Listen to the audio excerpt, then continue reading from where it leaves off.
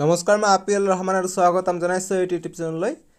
আজি আমি পঢ়িম তোমালোকৰ ক্লাছ 8 ৰ বিজ্ঞানৰ যেটো তোমালোকৰ চেপ্টাৰ 2 আছে অধ্যায় 2 অনুজীৱ মিত্ৰ আৰু শত্ৰু আৰু ইংৰাজী মিডিয়ামত দিছে মাইক্ৰঅৰ্গানিজমছ ফ্ৰেন্ড এণ্ড ফো আজি আমি এইটো ভিডিঅত তোমালোকৰ ইংৰাজী আৰু অসমীয়া দুটা মিডিয়ামতে মই তোমালোকৰ যিখিনি প্ৰশ্ন দি আছে অনুশীলনীত এক্সাৰসাইজত সম্পূৰ্ণখিনি মই সমাধান কৰি দিম লগতে তোমালোকৰ এক্সট্ৰাকে এমসিকিউ আহে পাঠৰ ভিতৰৰ প্ৰশ্ন আহে ইনসাইড বুক কোশ্চেন আহে সো এইখিনিও মই ধুনিয়াকে এই ভিডিওটো লাষ্টত দি দিছো এক্সট্ৰাকে যাতে তোমালোকৰ পৰীক্ষাত ফুল নম্বৰ পাই যোৱা আৰু এক্সট্ৰাকে যদি প্ৰশ্ন কাটে পৰীক্ষাত তোমালোকে যাতে লিখিব পাৰা ঠিক আছে সো তোমালোকে ভিডিওটো লাইক কৰি দিবা আৰু চেক কৰি চোৱাচোন চেনেলটো সাবস্ক্ৰাইব কৰা আছে নে নাই যদি সাবস্ক্ৰাইব কৰা আছে কমেন্ট বক্সত জনাবা যে মোৰ সাবস্ক্ৰাইব কৰা আছে আৰু যদি নাই এতিয়াই কৰি লোৱা আৰু কমেন্ট কৰিবা যে স্যাৰ মই এতিয়াই সাবস্ক্ৰাইব কৰিলো সো আমি স্টাৰ্ট কৰো ভিডিওটো প্ৰথমত চাবা অনুশীলনীত এক্সাৰসাইজত 1 নম্বৰ ব্লক কৈছে যে খালি ঠাই পূৰ কৰা ইংৰাজী medium fill in the blanks এই নম্বৰ দিছে যে মই ডাইৰেক্ট আনসাৰ দি দিছো যে অনুজীৱবোৰ ডেশৰ সহায়ত দেখা পাও গতি কি হ'ব অনুবীক্ষণ যন্ত্ৰৰ সহায়ত দেখা পোৱা যায় ইংৰাজীত হ'ব মাইক্ৰঅৰ্গানিজমছ can be seen with the help of এ মাইক্ৰোস্কোপ ঠিক আছে এটা বি নম্বৰ যে নীল হেউজ হেলায়ে বায়ুৰ পৰা পোনপটীয়াকৈ ড্যাশ গ্ৰহণ কৰি মাটিৰ উৰ্বৰতা শক্তি বৃদ্ধি কৰে গতিকে খালি ঠাইত হ'ব নাইট্ৰজেন গ্ৰহণ কৰি ইংৰাজী medium blue green algae fix dash গতিকে হ'ব nitrogen directly from da air to enhance da fertility of soil এটা সি নম্বৰ যে ড্যাশৰ সহায়ত সুৰা প্ৰস্তুত কৰা হয় গতিকে কি হ'ব ইষ্টৰ সহায়ত সুৰা প্ৰস্তুত কৰা হয় গতিকে ইংৰাজীত হ'ব alcohol is প্ৰডিউসড with the help of east D number ড্যাশৰ দ্বাৰা কলেৰা হয় গতিকে উত্তৰটো হ'ব ব্যাকটেৰিয়াৰ দ্বাৰা কলেৰা হয় ইম্পৰ্টেন্ট প্ৰশ্ন সো ডি নম্বৰ যে cholera is caused by bacteria এতিয়া 2 নম্বৰৰ প্ৰশ্ন বিলাক দিছে যে শুদ্ধ উত্তৰত ৰাইট চিন দিয়া টিক দা কাৰেক্ট আনসাৰ আনসাৰত ৰাইট চিন দিব কৈছে এই নম্বৰ দিছে যে চেনি খুৰা হাইড্ৰক্লৰিক এসিড অক্সিজেন প্ৰস্তুত কৰিবলৈ ইষ্ট ব্যৱহাৰ কৰা হয় গতিকে ইষ্ট কত ব্যৱহাৰ কৰা হয় খুৰা প্ৰস্তুত কৰিবলৈ গতিকে তোমালোকৰ কিতাপত খুৰাৰ ওপৰত ৰাইট চিনটো দি লবা আৰু বহিত হলে তোমালোকে উত্তৰটো কৰিবা না তাৰ উত্তৰ লিখিবা যে সুৰা প্ৰস্তুত কৰিবলৈ ইষ্ট ব্যৱহাৰ কৰা হয় আৰু ইংৰাজী মিডিয়াম দি লিখিবা east is used in the production of sugar alcohol hydrochloric acid oxygen আনসাৰটো হ'ব east is used in the production of alcohol ঠিক আছে এটা বি নম্বৰ 2 আৰু বি নম্বৰ প্ৰশ্ন যে সোডিয়াম বাইকাৰ্বনেট ট্ৰেপমাইসিন সুৰা ইষ্ট এভিড এন্টিবায়োটিক গতি কি হ'ব যে ইয়াৰ ওপৰত ৰাইট চিন হ'ব যে ট্ৰোপোমাইসিন এভিড এন্টিবায়োটিক সো গতিকে বি নম্বৰটো দিছে ইংৰাজী মিডিয়াম যে the following is an antibiotic কোনটো হ'ব গতিকে লিখিম ইয়াৰ ওপৰত যে স্ট্ৰেপ্টোমাইসিন ইজ এন এন্টিবায়োটিক এটা সি নম্বৰ যে মাইকি এনফিলিস পইতাচোৰা মাখি পখিলা মেলেৰিয়া ৰোগ সৃষ্টি কৰা প্ৰটোজোৱাৰ বাহক সো গতি কোনটো হ'ব মাইকি এনফিলিস ইয়াৰ ওপৰত ৰাইট চিন হ'ব উত্তৰটো কৰিবা যে মাইকি এনফিলিস মেলেৰিয়া ৰোগ সৃষ্টি কৰা প্ৰটোজোৱাৰ বাহক ঠিক আছে গতিকে মাইকি এনফিলিস ইংৰাজী মিডিয়ামত অকমান ভুল হৈ আছে প্ৰথমটো ইয়াত কেনিয়াৰ বুলি আছে ইয়াত একচুয়ালি হ'ব কেৰিয়াৰ CARRIER যেটো দিছে হেটো লিখি দিছো যে কৈছে যে কেনিয়াৰ of malaria causing প্ৰটোজোৱা is female এনফিলিস mosquito cockroach হাউসফ্লাই butterfly গতি কি হ'ব ফিমেল এনফিলিস মস্কিটো ৰাইট হ'ব যে কেনিয়াৰ অৰ্থাৎ career of malaria causing প্ৰটোজোৱা is female এনফিলিস mosquito ঠিক আছে ডি নম্বৰ প্ৰশ্ন পৰুৱা মাখি মকৰা সংক্ৰামক ৰোগৰ বাহক সো গতি কি হ'ব যেটো মাখি আছে মাখিটো হৈছে সংক্ৰামক ৰোগৰ বাহক ঠিক আছে গতিকে মাখি হ'ব মাখিৰ ওপৰত ৰাইট চিন দিবা মাখিটো সংক্ৰামক ৰোগৰ বাহক হ'ব গতিকে মাখি ৰোগৰ বাহক বুলি দিবা আনসাৰটো হৈ যাব ইংৰাজী medium da most common career of communicable disease is and হাউসফ্লাই ড্ৰাগনফ্লাই spider গতিকে কি হ'ব এণ্ট হৈ যাব সৰি হাউসফ্লাই মাখি হৈছে হাউসফ্লাই গতিকে মাখি দা most common career of communicable disease is হাউসফ্লাই E number যে তাপ গুৰি কৰা ইষ্ট কোষৰ বৃদ্ধি ময়দা মৰাৰ বাবে পাউৰুটি বা ইডলিৰ লডা উফন্দি উঠে সো ইনসাৰটো হ'ব ইষ্ট কোষৰ বৃদ্ধি ঠিক আছে ইষ্ট কোষৰ বৃদ্ধি দিবা ৰাইট চিন যে ইষ্ট কোষৰ বৃদ্ধিৰ বাবে পাউৰুটি বা ইডলিৰ লডা উফন্দি উঠে ইংৰাজী মিডিয়াম হ'ব the bread or idli dog rises because of কি হ'ব grow of east cell F number শৰ্কৰাৰ পৰা সুৰা প্ৰস্তুত হোৱা প্ৰক্ৰিয়াক নাইট্ৰজেন যৌগীকৰণ হাজ কিন্নন সংক্ৰামক বোলা হয় গতিকে কিন্নন বোলা হয় উত্তৰটো কোন শৰ্কৰাৰ পৰা সুৰা প্ৰস্তুত হোৱা প্ৰক্ৰিয়াক কিন্নন বোলা হয় ইংৰাজী মিডিয়াম দি লিখিবা যে দ্য প্ৰচেছ অফ কনভাৰ্জন ডাঙৰ হৈ গ'ল দেখোন অকমান সৰু কৰি দিব লাগিব the process of conversion of sugar into alcohol is called কি হ'ব এটো হ'ব ফার্মেন্টেশন ওপৰত ৰাইট হ'ব এতিয়া 3 নম্বৰ প্ৰশ্ন দিছে যে এ অংশত থকা অনুজীৱবোৰক বি অংশৰ ক্ৰিয়াৰ লগত মিলোৱা আমাক এ দিছে ব্যাকটেৰিয়া এইফালে কোনটোৰ লগত মিলিব হেতু আমাক ক'ব কৈছে একেদৰে ইংৰাজী মিডিয়ামতো আমাক দিছে সো মই প্ৰথমত অসমীয়া মিডিয়াম দি আনসাৰটো কৰি দিও তাৰ পিছত তোমালোকক মই ইংৰাজী মিডিয়াম দি কৰাই দিম যেটো ব্যাকটেৰিয়া আছে ব্যাকটেৰিয়াটো কলেৰা ৰোগ সৃষ্টিত সহায় কৰে ঠিক আছে গতিকে কলেৰা ৰোগ সৃষ্টিত আমি দিম ব্যাকটেৰিয়াটো অৰ্থাৎ 1 নম্বৰ মিলিব ই নম্বৰৰ লগত তাৰ পিছত ৰাইজোবিয়াম যেটো আছে ৰাইজোবিয়ামটো হ'ব নাইট্ৰজেন যৌগীকৰণ অৰ্থাৎ ৰাইজোবিয়ামটো মিলিব এ নম্বৰৰ লগত 3 নম্বৰ লেক্টোবেচিলাছ মিলিব দৈ প্ৰস্তুত কৰাত লেক্টোবেচিলাছে সহায় কৰে গতিকে বি নম্বৰৰ লগত মিলিব এতিয়া দিছে আমাক ইষ্টটো কি মিলিব ইষ্টটো মিলিব পাউৰুটিৰ প্ৰস্তুতকৰণত গতিকে ইষ্টটো মিলিব সি নম্বৰৰ লগত তাৰ পিছত দিছে প্ৰটোজোৱাটো কি হয় প্ৰটোজোৱাটো এটা মেলেৰিয়া ৰোগত সৃষ্টিত প্ৰটোজোৱাই সহায় কৰে গতিকে প্ৰটোজোৱা হ'ব মেলেৰিয়া ৰোগ সৃষ্টিত ঠিক আছে 5 নম্বৰ মিলিব ডি নম্বৰৰ লগত আৰু ভাইৰাছ যেটো আছে ভাইৰাছটো হৈছে এইডছ ৰোগ সৃষ্টিত সহায় কৰে গতিকে ভাইৰাছ হ'ব এইডছ 6 নম্বৰটো এফ নম্বৰৰ লগত মিলিব আৰু জি নম্বৰটো কাৰ লগত নিমিলিব কিয়নো এন্টিবডি প্ৰস্তুত কৰাত এন্টিবায়োটিকে বা সিটা যি দেও আমি সিটা ভ্যাকচিনে এন্টিবডি প্ৰস্তুত কৰে ঠিক আছে সো গতিকে জি নম্বৰটো এনেকৈ থাকিব এতিয়া আমি 4 নম্বৰটো চাম যি কি নহক ইংৰাজী মিডিয়ামটো সেম টু সেম মিলাই লবা যেটো ব্যাকটেৰিয়া আছে ব্যাকটেৰিয়াটো মিলিব কোজিং কলেৰা গতিকে 1 নম্বৰটো মিলিব ই নম্বৰৰ লগত ৰাইজোবিয়াম ফিক্সিং নাইট্ৰজেনৰ লগত মিলিব lactobacillus setting of card B লগত মিলিব তাৰপিছত ইষ্টটো মিলিব বেকিং অফ ব্ৰেড অৰ্থাৎ মেকিং হ'ব এম হ'ব ইয়াত ভুলতে বি দিছে মেকিং অফ ব্ৰেড হ'ব ইষ্টটো তাৰপিছত প্ৰটোজোৱান হ'ব কি কজিং মেলেৰিয়া এটো মিলিব ডি নম্বৰৰ লগত আৰু ভাইৰাছটো মিলিব causing AIDS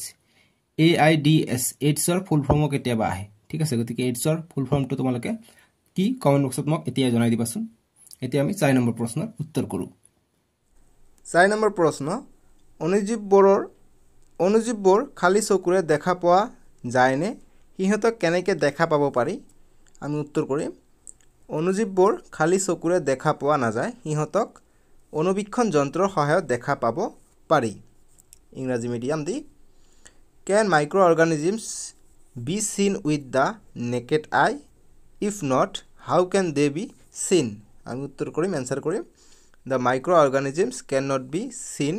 with our naked eyes because they are very small in size. We can see microorganisms with the help of a microscope. 5 number প্ৰশ্ন অনুজীৱৰ ডাঙৰ ভাগবোৰ কি আমি উত্তৰ কৰিম অনুজীৱৰ ডাঙৰ ভাগবোৰ হল ব্যাকটেৰিয়া ভেকুৰ প্ৰটোজোৱা হেলাই এই চাৰিটা হৈছে ডাঙৰ ভাগ অনুজীৱৰ ইংৰাজী দি What are the major groups of microorganisms আমি আনসাৰ কৰিম Major groups of microorganisms are bacteria fungi protozoa some algae এটা 6 নম্বৰ যে মাটিত বায়ুমণ্ডলীয় নাইট্ৰজেন যৌগীকৰণ কৰিব পৰা অনুজীৱসমূহৰ নাম কোৱা আমি উত্তৰ কৰিম মাটিত বায়ুমণ্ডলীয় নাইট্ৰজেন যৌগীকৰণ কৰিব পৰা অনুজীৱসমূহৰ নাম হল এটা হৈছে ৰাইজোবিয়াম আৰু আনটো হৈছে নীল হেউজ হেলাই আদি 6 নম্বৰ ইংৰাজী মিডিয়াম দি লিখিম যে name da অৰ্গানিজমছ which can fix এটমস্ফেৰিক nitrogen in the soil আমি আনসাৰ কৰিম ৰাইজোবিয়াম ক্লোষ্ট্ৰিডিয়াম ইটিসি ৰাইজোবিয়াম আৰু ক্লোষ্ট্ৰিডিয়াম এই দুটা আৰু আছে এই দুটা দিছো হৈ যাব 7 নম্বৰ যে আমাৰ জীৱনত অনুজীৱৰ উপকাৰিতাৰ বিষয়ে 10 লিখা আমি উত্তৰ কৰিম আমাৰ জীৱনত অনুজীৱৰ উপকাৰিতাৰ বিষয়ে লিখিব দিছে আমাৰ জীৱনত অনুজীৱৰ উপকাৰিতাবোৰ হ'ল 1 নম্বৰ দৈ প্ৰস্তুতকৰণত অনুজীৱৰ ব্যৱহাৰ কৰা হয় গতিকে যেনেকৈ উপকাৰিতা আছে অপকাৰিতা আছে অনুজীৱবোৰে কি হয় বেমাৰ হোৱাত সহায় কৰে বেমাৰ হোৱাত সহায় কৰে গতিকে বেমাৰ কি আমাৰ কাৰণে বেয়া নহয় সেই কাৰণে এটো অপকাৰিতা হৈ যাব কিন্তু উপকাৰিতা কৈছে উপকাৰিত কি হ'ব দৈ প্ৰস্তুতকৰণত অনুজীৱ ব্যৱহাৰ কৰা হয় 2 নম্বৰ যে কিছুমান ব্যাকটেৰিয়া আৰু নীল সেউজীয়া শেলায়ে বায়ুমণ্ডলৰ নাইট্ৰজেন স্থিৰীকৰণ কৰি মাটিত নাইট্ৰজেন পৰিমাণ বঢ়ায় 3 নম্বৰ সুৰা আৰু ভিনেগাৰ আদি ব্যৱসায়িক ভিত্তিক প্ৰস্তুত কৰাৰ বাবে অনুজীৱ ব্যৱহাৰ কৰা হয় 4 নম্বৰ বিভিন্ন ৰোগ নিবাৰণৰ কাৰণে ব্যৱহাৰ হোৱা এন্টিবায়োটিক ব্যাকটেৰিয়া ভেকুৰ আদি কিছুমান নিৰ্দিষ্ট অনুজীৱ বিকশিত কৰি প্ৰস্তুত কৰা হয় 5 নম্বৰ পাউৰুটি প্ৰস্তুতকৰণত অনুজীৱৰ ব্যৱহাৰ কৰা হয় 6 নম্বৰ কলেৰা যক্ষা বসন্ত হেপাটাইটিছ আদি বহুতো ৰোগ প্ৰতিৰোধ কৰিব পৰা প্ৰতিষেধক চিটা অনুজীৱৰ বিকশিত কৰি প্ৰস্তুত কৰা হয় 7 নম্বৰ 10টা লিখিব কৈছে সেইকাৰণে 10টা যাম 7 নম্বৰ অনুজীৱবোৰে মৃত উদ্ভিদ আৰু প্ৰাণীৰ দেহত থকা জৈৱিক পদাৰ্থবোৰ পচন ঘটাই সৰল পদাৰ্থলৈ ৰূপান্তৰ কৰে এই সৰল পদাৰ্থবোৰ উদ্ভিদ বা প্ৰাণীয়ে পুন ব্যৱহাৰ কৰিব পাৰে 8 নম্বৰ যে অনুজীৱবোৰে অনিষ্টকাৰী আৰু দুৰ্গন্ধযুক্ত পদাৰ্থবোৰ পচাই পৰিৱেশ নিৰ্মল কৰে 9 নম্বৰ অনুজীৱবোৰে মাটিৰ উৰ্বৰতা বৃদ্ধি কৰে আৰু 10 নম্বৰ লিখিম অনুজীৱবোৰে ঔষধ তৈয়াৰ কৰিব পাৰি এতিয়া 7 নম্বৰটা ইংৰাজী মিডিয়াম দিছাম কৈছে right 10 lines on the usefulness of মাইক্ৰঅৰ্গানিজমছ in hour leaves answer কৰিম দা ইউজফুলনেছ অফ মাইক্ৰঅৰ্গানিজমছ আৰ 1 নম্বৰ লিখিম bacteria like Lactobacillus convert milk into card মানে দই 2 নম্বৰ যে bacteria R also involved in the making of cheese 3 number এসিটোব্যাক্টৰ একটি is used for প্ৰডিউসিং lactic acid from alcohol 4 number yeast is used in the commercial production of alcohol wine and bakery products 5 number some specific microorganisms are helpful in manufacturing of antibiotics 6 number microorganisms act as cleaning agent and decompose the waste product into manure 7 number dead or weakened microbes are used in the preparation of vaccines 8 number some bacteria fix atmospheric nitrogen and increases soil fertility 9 number algae yeast fungi or bacteria may be used as an ingredient or a substitute for protein rich foods that are suitable for human or animal consumption and last 10 number some microorganisms are taken as probiotic that are believed to provide health benefits when consumed মানে যেতিয়া খোৱা হয় তেতিয়া health benefit দিয়ে কিছুমান মাইক্ৰোঅৰ্গানিজম মানে অনুজীৱ এতিয়া 8 number প্ৰশ্ন যে অনুজীৱৰ অপকাৰিতাৰ বিষয়ে চমুকৈ লিখা গতিকে মই ডিসকাস কৰিছো ওপৰতে অপকাৰিতাৰ বিষয়ে গতিকে এইটো প্ৰশ্ন দিছে আমি উত্তৰ কৰিম যে বিভিন্ন ধৰণে কিছুমান অনুজীৱে আমাৰ অপকাৰ কৰে গতিকে উপকাৰ কৰে অপকাৰও কৰে মানুহৰ মাৰাত্মক কিছুমান ৰোগ যেনে যক্ষা কলেৰা টাইফয়েড নিউমোনিয়া আদি ৰোগ ব্যাকটেৰিয়া সৃষ্টি কৰে পোলিও বসন্ত এনকেফেলাইটিছ আদি ভয়ানক ৰোগ ভাইৰাছৰ দ্বাৰা সৃষ্টি হয় গতিকে কোনটো ভাইৰাছৰ দ্বাৰা কোনটো ব্যাকটেৰিয়াৰ দ্বাৰা সেইখিনি চাবা ভাইৰাছৰ দ্বাৰা হয় পোলিও বসন্ত এনকেফেলাইটিছ এইবিলাক আৰু ব্যাকটেৰিয়াৰ দ্বাৰা কি হয় টাইফয়েড নিউমোনিয়া কলেৰা যক্ষা এইবিলাক এমসিৰ কাৰণে কিন্তু আহিব পাৰে তোমালোকৰ এক্সট্ৰা কোশ্চেন হিচাপে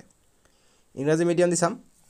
যে right A short প্যাৰাগ্ৰাফ on the হাৰ্মছ caused by মাইক্ৰোঅৰ্গানিজমছ answer কৰিম microorganisms are harmful to us in many ways for example microorganisms called pathogens cause disease in human plant and animals pathogen or germs enter a healthy body through air water contaminated food and infected person by direct or indirect contact or by carrier common ailments like cold influenza cough etc इते 9 number প্ৰশ্ন যে antibiotic কি antibiotic গ্ৰহণ কৰোতে কি কি সাৱধানতা অৱলম্বন কৰিব লাগে আমি উত্তৰ কৰিম যে ৰোগ সৃষ্টিকাৰী অনুজীৱক ধ্বংস কৰিবলৈ কিছুমান নিৰ্দিষ্ট অনুজীৱ বিকশিত কৰি প্ৰস্তুত কৰা ঔষধবোৰত কি কয় যিবিলাক নিৰ্দিষ্ট অনুজীৱ বিকশিত কৰি প্ৰস্তুত কৰা ঔষধবোৰক এন্টিবায়োটিক বোলে আৰু সাৱধানতা অৱলম্বনৰ বিষয়ে লিখিম যে ডাক্তৰৰ পৰামৰ্শ মতে এন্টিবায়োটিক গ্ৰহণ কৰিব লাগে ডক্টৰে দিয়া নিদান অনুসৰি দৰবৰ কোৰ্স শেষ কৰিব লাগে 9 নম্বৰ ইংৰাজী মিডিয়াম দি যে what are এণ্টিবায়টিক্স what precautions must be taken while taking antibiotics লিখিম antibiotics are the medicines which kill or stop the growth of disease causing microbes তাৰপিছত লিখিম যে it is important to take antibiotic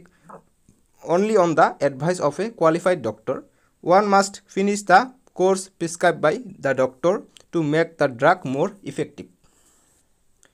এতিয়া সাম পাঠৰ ভিতৰৰ প্ৰশ্ন উত্তৰ ইনসাইড বুক কোশ্চেন আনসাৰ খুব ইম্পৰ্টেন্ট এইবিলাক তোমালোকৰ পৰীক্ষাৰ কাৰণে আহে সো এক নম্বৰ প্ৰশ্ন দিছো এমসিকিউ টাইপৰ যে বসন্তৰ প্ৰতিষেধক চিটা কোনে আৱিষ্কাৰ কৰিছিল হু ডিসকভাৰ ভ্যাকচিন অপচন এ দিছে নিউটন বি দিছে এডৱাৰ্ড জেনাৰ সি দিছে লুইস পস্চৰ আৰু ডি দিছে আব্দুল কালাম সো আনসাৰটো হ'ব এডৱাৰ্ড জেনাৰ অপচন বি হ'ব শুদ্ধ উত্তৰ এডৱাৰ্ড জেনাৰে ভ্যাকচিন আৱিষ্কাৰ কৰিছিল ঠিক আছে চিটা আৱিষ্কাৰ কৰিছিল দুই নম্বৰ এমসিকিউ মই দিছো এক্সট্ৰা ভাবে যে কিন্নন কোনে আৱিষ্কাৰ কৰিছিল হু ডিসকভাৰ্ড ফাৰ্মেন্টেশন অপচন এ দিছে লুইস পস্চৰ বি দিছে আলেকজান্ডাৰ ফ্লেমিং সি দিছে আব্দুল কালাম ডি দিছে এডৱাৰ্ড জেনাৰ সো লুইস পস্চৰে কিন্নন আৱিষ্কাৰ কৰিছিল গতিকে অপচন এ হৈ যাব ইয়াৰ শুদ্ধ উত্তৰ ঠিক আছে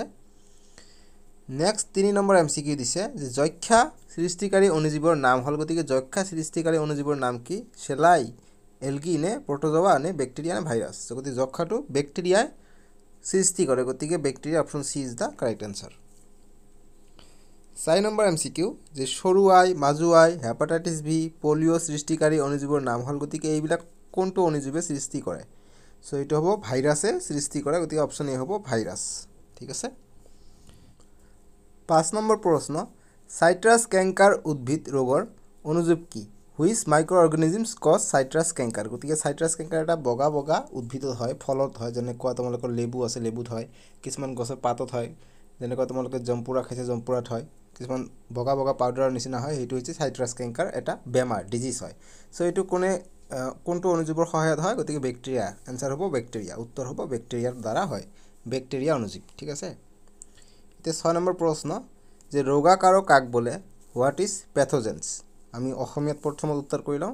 যে কিছুমান অণুজীৱই মানুহ উদ্ভিদ আৰু প্ৰাণীৰ ৰোগ সৃষ্টি কৰে এনে ৰোগকাৰী অণুজীৱসমূহক ৰোগাকাৰক বলে ইংৰাজীত লিখিম সাম of the মাইক্রোঅর্গানিজমস cause disease in human beings plants and animals সাচ ডিজিজেস কজিং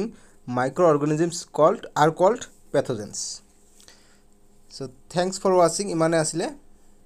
সো তোমালোকে ভিডিওটো কেনেকৈ পাইছা মোক কমেন্ট বক্সত জনাবা তোমালোকক যে মই পাঠৰ ভিতৰৰ প্ৰশ্ন দিছো এক্সট্ৰাকে তোমালোকে ভাল পাইছা নে বেয়া পাইছা মোক কমেন্ট বক্সত জনাবাচোন যদি পাঠৰ এক্সট্ৰা প্ৰশ্ন নালাগে তোমালোকে মোক কমেন্ট বক্সত জনাবা যে স্যাৰ এক্সট্ৰা প্ৰশ্ন নালাগে আপুনি জাস্ট অনুশীলনীৰ প্ৰশ্নকেইটা সমাধান কৰি দিয়ক মই অনুশীলনীৰ প্ৰশ্নকেইটা উত্তৰ কৰি দিম ঠিক আছে সো এক্সট্ৰাকে প্ৰশ্ন বনাওতে কিন্তু বহুত কষ্ট হয় তোমালোকে ভিডিওটো লাইক কৰিবা আৰু চেনেলটো সাবস্ক্ৰাইব কৰিবা যদি সাবস্ক্ৰাইব কৰা নাই সাবস্ক্ৰাইবটো কৰি লোৱা এতিয়া ঠিক আছে সো আমি নেক্সট ভিডিওত তোমালোকৰ চ্যাপ্টাৰ 3 পদাৰ্থ ধাতু আৰু অধাতু metals and non metals যেটো মেটেৰিয়েল আছে চ্যাপ্টাৰ 3 সো নেক্সট ভিডিওত কৰিম স্ক্ৰিনত উঠিছে নহলে স্ক্ৰিনত ডেসক্ৰিপচনত দিয়া আছে আৰু তোমালোকে ক্লাস 8 ৰ বিজ্ঞানৰ সায়েন্সৰ কাৰণে প্লেলিষ্ট বনাই দিছো তোমালোকে প্লেলিষ্টটো গৈ চাব পাৰিবা ঠিক আছে সো আজিলৈকে আহোতে বাই বাই টেক কেয়াৰ